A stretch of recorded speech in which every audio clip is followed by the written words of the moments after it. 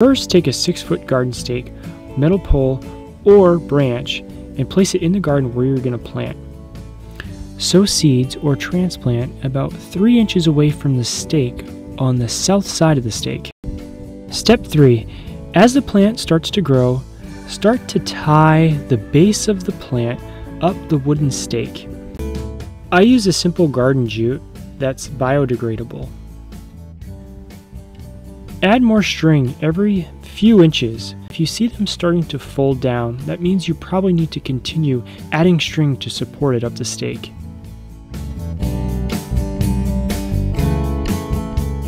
Step 4. Cut the leaves below the zucchini. This will allow the plant to focus on making larger zucchini rather than making and supporting leaves. The last step is to remember to harvest frequently.